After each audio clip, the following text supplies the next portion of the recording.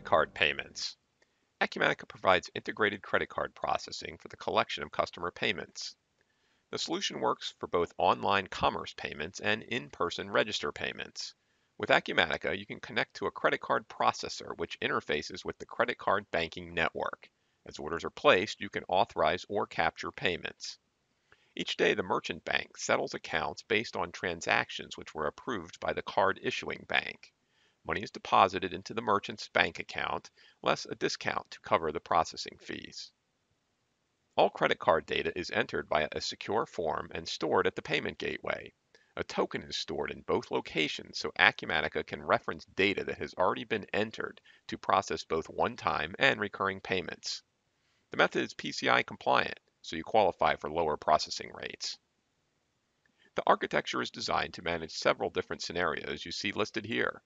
Acumatica supports businesses which accept pre-authorized and prepaid orders from commerce sites, businesses which accept orders for out-of-stock items, and businesses which charge recurring fees. After creating an account, you can initiate a payment authorization or an authorization and capture from a sales order or the payment and application screen in Acumatica. The payment gateway returns an approval and an authorization number so you can reference the transaction for future payment capture, returns, reauthorization, or voiding of the transaction.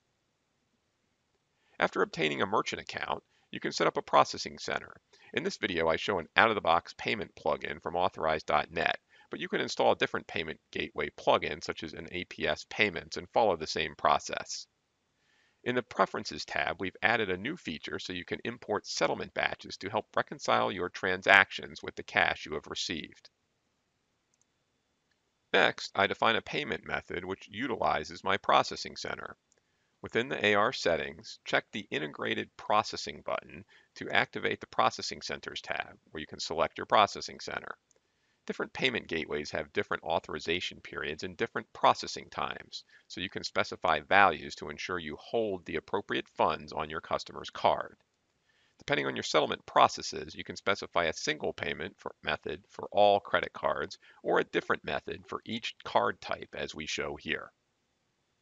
In this scenario, we process a large order with multiple shipments. Some items can be shipped immediately, but others are back-ordered and cannot be acquired before the authorization expires. The system needs to automate this reauthorization process. We'll show that now. On the sales order screen, I enter a simple transaction. The transaction could have been imported from an e-commerce site or an external system. On the Financial tab, I check to see if a credit card is already on file. In this example, a card is already on file, but the customer wants to pay with a different card. On the Payments tab, I can create a payment, check the option to enter a new card, and pre-authorize payment for the amount of the transaction. Since a new payment card is required, a secure window opens so I can enter the card information. If this transaction had been passed from a commerce system, this information would have already been transferred. Behind the scenes, the system creates a payment record and links it to the sales order. With my payment authorized, I can ship the order. Assume that I only have some items in stock, so I ship what I can. Based on the credit terms, I do have an option to require full payment before I ship any items. Next, I prepare the invoice. On the Applications tab, I can view the linked payment and capture it. I can capture payments in batch or process individual transactions directly from the sales order or invoice screens. The amount paid reflects the quantity of goods that were shipped. The remaining authorized amount is either maintained or voided, depending on the policies of your credit card processor. In this example, my authorized balance is set to 0. When I return to the sales order, I see that my status is back order, so I reopen the order. On the Process Orders screen, I can select the action Create and Authorize to reauthorize the open order amount.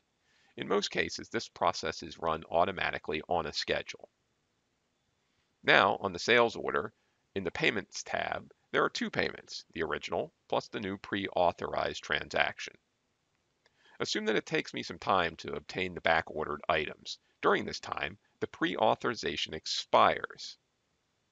Based on my reauthorization period, the system will automatically void and reauthorize the expired payment using the credit card processing for sales screen. To ensure I do not double authorize my client's card, I wait 24 hours and select the reauthorize action. Now I reauthorize the payment. This can be scheduled immediately after the void transaction. Returning to my sales order, now we know that we have funds authorized, so we can go ahead and ship the remaining items. The payment processing log provides a history of all transactions and allows me to investigate any transactions which have failed. Acumatica automates common credit card processing tasks. You can create schedules to process transactions and notify customers of expiring credit cards. On the payment method transaction history screen and the payment processing log, I can view failed transactions and easily reprocess them. As we continue to innovate, expect to see additional ways to refund money to credit cards in the near future. For more information about Acumatica, visit our website to read documentation and view other videos.